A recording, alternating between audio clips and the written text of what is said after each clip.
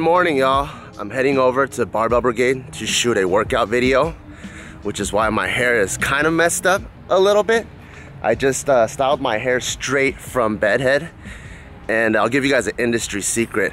When you're doing your hair for camera, you only have to do it about 50 to 75% because the camera doesn't pick up as much detail as you do in person. So in person, if you're trying to meet the love of your life, of course you gotta hook up your hair, but the camera, since it doesn't see as much detail, you can do 50 to 75% and it looks good. So especially when I'm training and I'm moving around, you're not gonna be able to have like a fixed focal point on my head. So doing my hair like this, where there's a bunch of weird shit sticking out, is gonna be cool. I'm really tired right now because I'm going uphill, but I'm really tired right now because I just finished the powerlifting meet that I've been training really hard for, and that was yesterday actually. So if you want to see the progress video on that, make sure you head over to the Barbell Brigade channel and you can see the update video. But the reason why I'm training today is I want to get right into getting lean. So a lot of people, they also don't know how to transition from doing a powerlifting meet into going back into regular training, because they do the meet and then they get really tired and they take an entire week off, and then when they come back, that's Meatloaf barking by the way, when they come back they're like, oh shoot, I feel like I lost all my gains, or I completely fried myself, and it's because you took like an entire week or two off. So that's not something that you want to do. And because I'm going to be increasing volume, a lot of volume, because I'm going to be emphasizing a lot more bodybuilding so that I can get more lean and shredded, that's not something I'm used to. I'm used to doing like triples, doubles, singles because of powerlifting. So you slowly want to increase the volume. So I'm making a full-on video on that on the Barbell Brigade channel. That's what I'm going to shoot today. So if you want to learn more about that stuff, make sure you head over to the channel too. I think it'll probably be something called how to transition back from a meet into bodybuilding. But I'm walking to the car, just taking a little walk today instead of walking through the house, because it's really nice and sunny and bright and it feels really good. And sometimes the sun gives me a boost of energy that coffee can't even do. So I'm just walking to the car. Oh cool, it's Gio's mom. Hey Ma. Hey Ma. Hi Ma. What do you mean I'm not Ma? You're Ma. I know I'm Ma. Get out of here. Why? Hey. Get out of here. Hey Meatloaf. Say hi. Hey Meatloaf. Hey Fonny. Hey. Are you done? No. Alright, I'm gonna go to the gym. I'll see you later, Ma. I know. Okay. Okay, bye. Yeah, I wonder why the door was open. Oh, okay, because I was gonna pull the car out. Okay, bye. I'm at 7-Eleven and I just got my daily 7-Eleven. I can't even say it this morning. I got my daily 7-Eleven necessities. Got my black coffee. That's how I like my coffee. It's black, as you can see. Try to keep it simple. Uh-oh, is it gonna fall off? Okay, I got my 7-Eleven water and my 7-Eleven PVC pipe. I'm just kidding. No, the PVC pipe is from the competition. We took a lot of stuff from the gym, so I'm just bringing it back today, returning it there. And usually I take the truck on these days, which is the normal JK working day. But because I have a pretty big meeting in Beverly Hills later where we're negotiating our deal, I don't know when I'm gonna get back. So I'm taking the Porsche, I'm gonna go train and then come back home, take a shower, and then meet up with Joe and Michael to go sign this deal. So in the meantime, Gio's gonna take the truck and take the dogs to the office, because usually I take the dogs to the office at around 1 or 2 p.m. But Gio's gonna take them because there are times where I get really busy, and when I leave the dogs at home, when I come home, I can just tell that they're really sad. They're like, oh, no one's been with us all day. And I really feel like all they really want to do, like even though we take them hiking and walk them around the neighborhood, all they really want to do is just be next to us. So instead of me going to the meeting and then not knowing when I'm going to come back and then finally coming back to hang out with the dogs, I just told Gio, I was like, hey, you think it'd be a better idea if you just took the dogs to the office? And she was like, yeah. So at least that way the dogs can hang out with people and just be with Gio the whole time until I get back. So yeah, time to head over to the gym. My body is really wrecked from the meet. Every time I do a powerlifting meet, I feel like I got hit by a truck.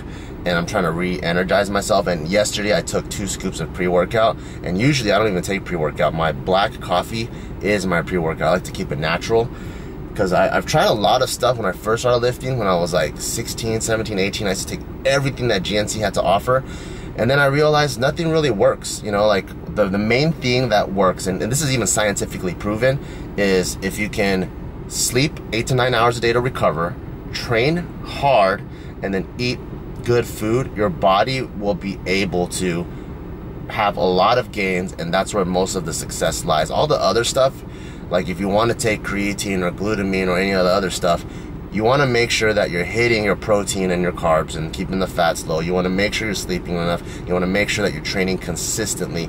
And if you're doing all those 3, then yeah, you add a little bit of that, and it might give you an edge, but barely. So I just keep things hella simple now, and I'm just trying to pass this information along to you guys. I know a lot of you guys, as soon as you start working out, you're like, how do I get a 6-pack in 2 weeks? Or how do I get big in 2 weeks? It doesn't work that way. Training and working out and building gains, it's definitely a marathon.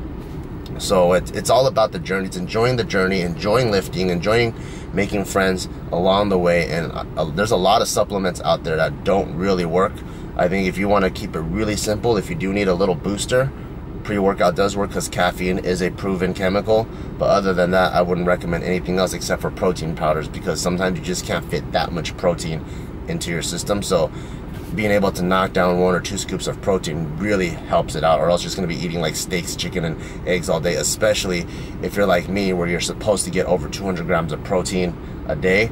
I have to get at least 1 or 2 scoops of protein, and just to help me meet that goal, especially with my busy lifestyle. But other than that, the black coffee, the protein, my multivitamin, I don't take any other supplements.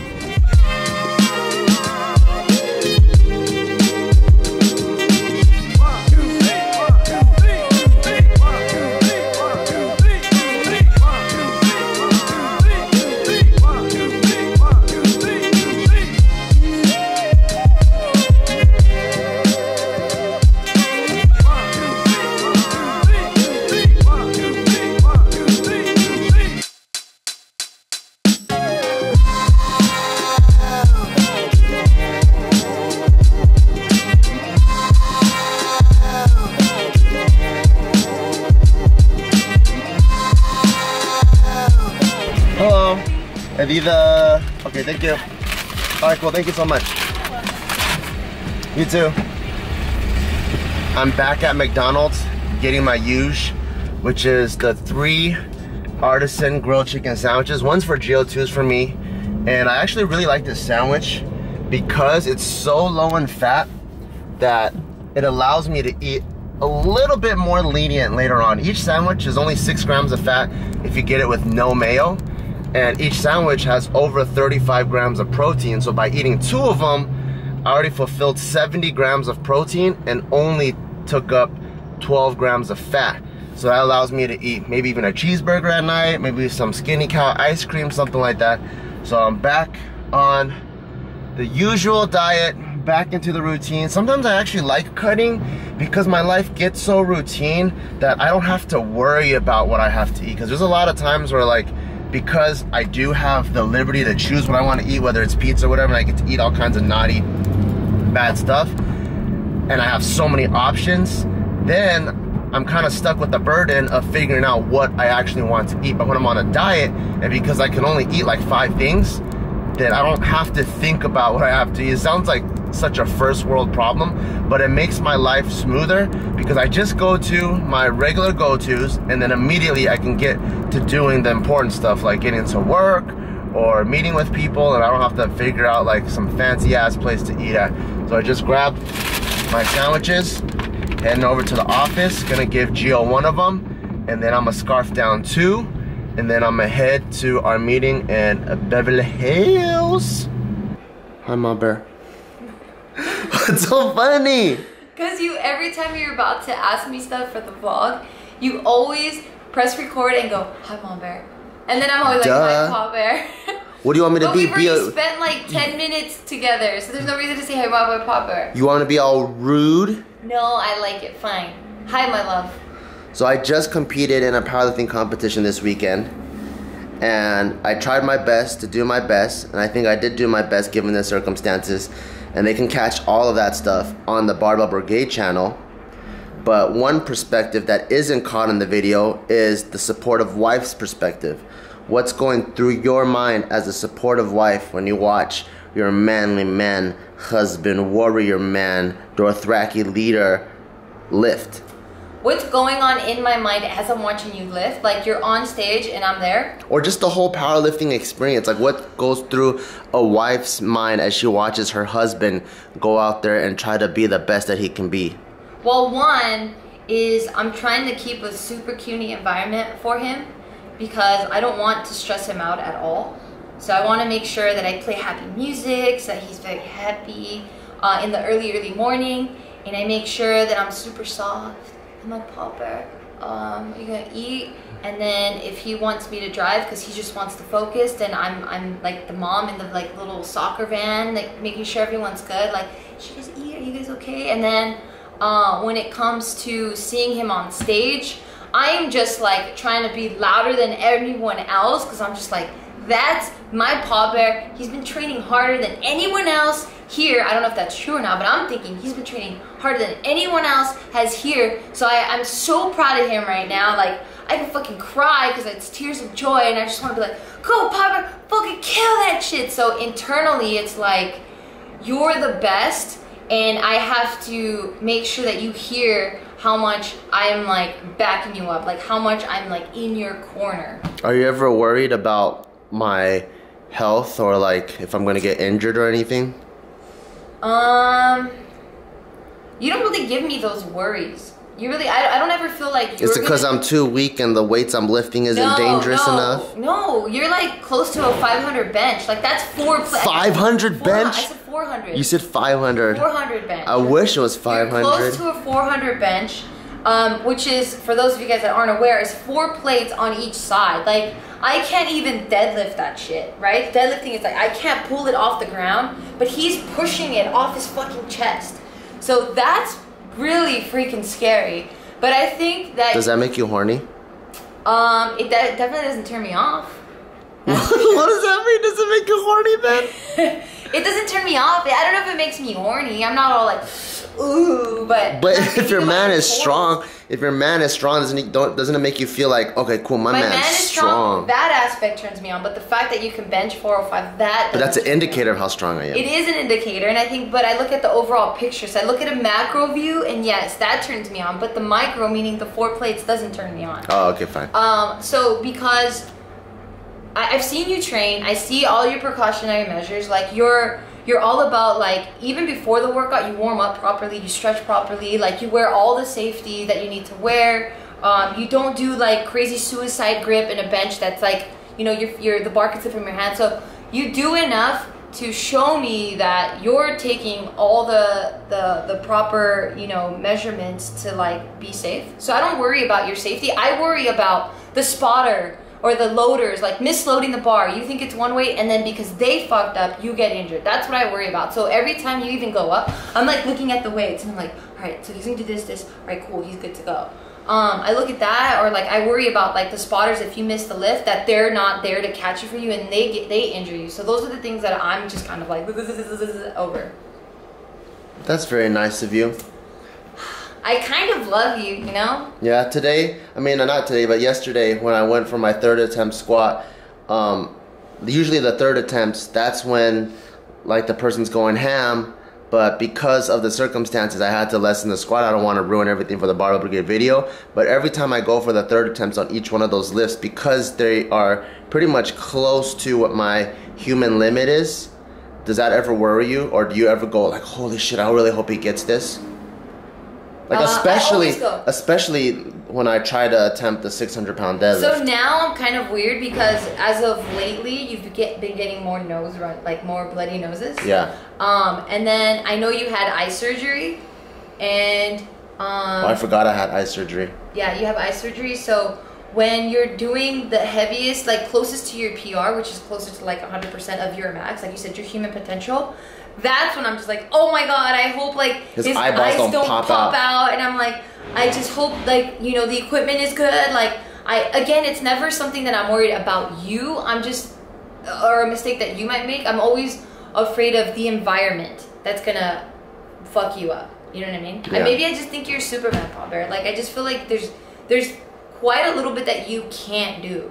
So anytime I see you up there, I'm just Are you speaking highly of me right now? Fuck, am I? Did I fuck up? Do you want to cut this? No! Why is it so hard for you to be CUNY and speak highly of me? No, I've told you this time and time again. Like, I think you're a super capable person, and there's like very little that you can't do. Like, when you set your mind to something, like you not only do it at, you know, above average, like, what is it, potential, or like you do it like just better than anyone, you know, that's average can do it.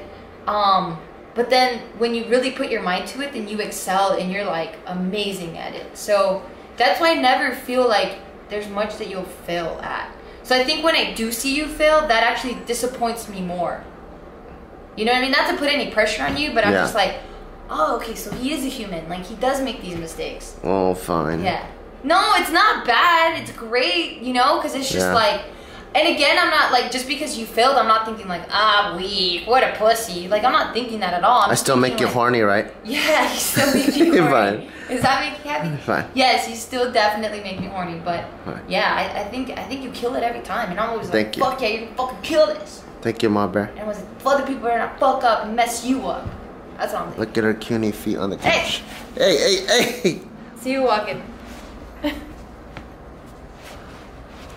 Fine, I gotta go to a meeting. Okay. See you later, Ma Bear. Fine, I love you. I love you. Bye, kids!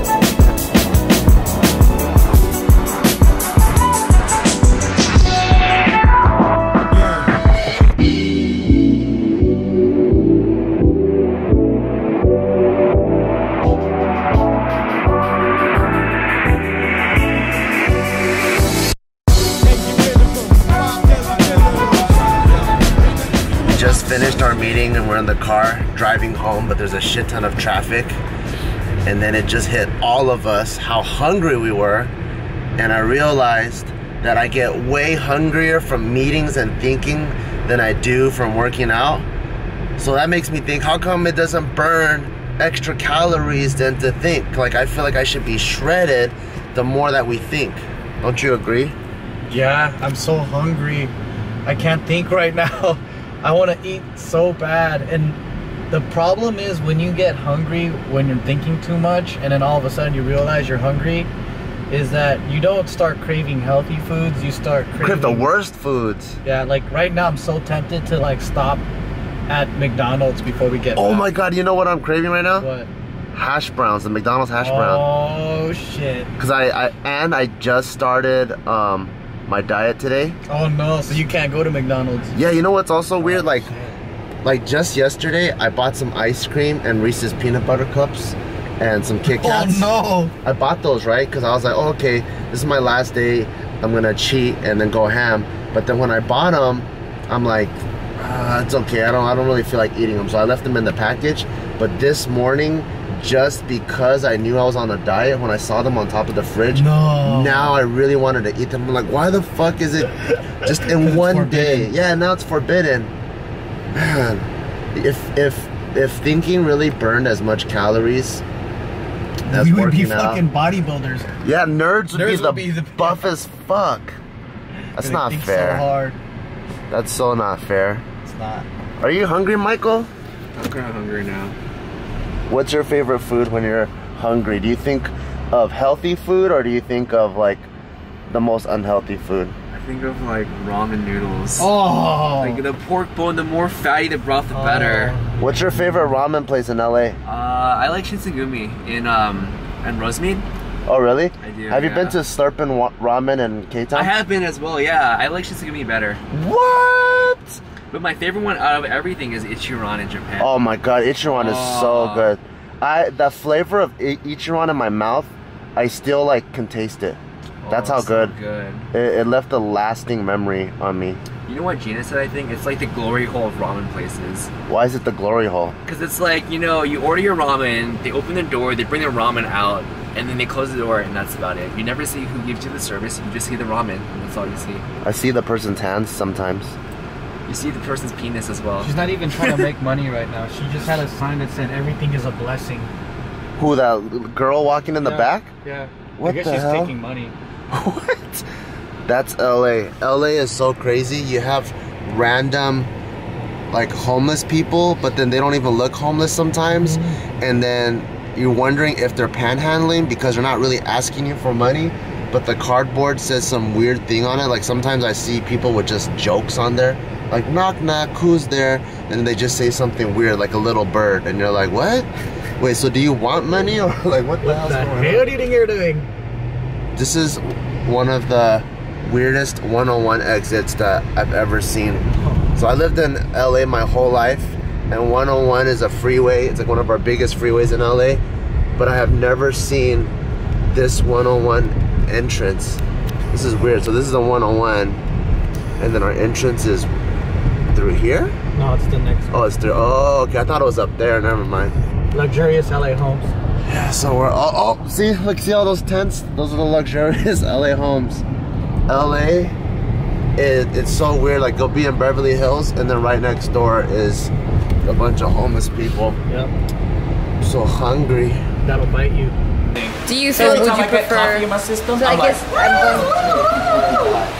we don't have David here today, so it's a little bit off because we're used to David's energy, but it's all good. I think it was a little bit different because we were doing a conference on the webcams. So the dynamic was a little bit different, but it's cool too because you just give them time to speak, they give you time to speak. In person, everyone's talking at the same time almost, so it's a little bit different. But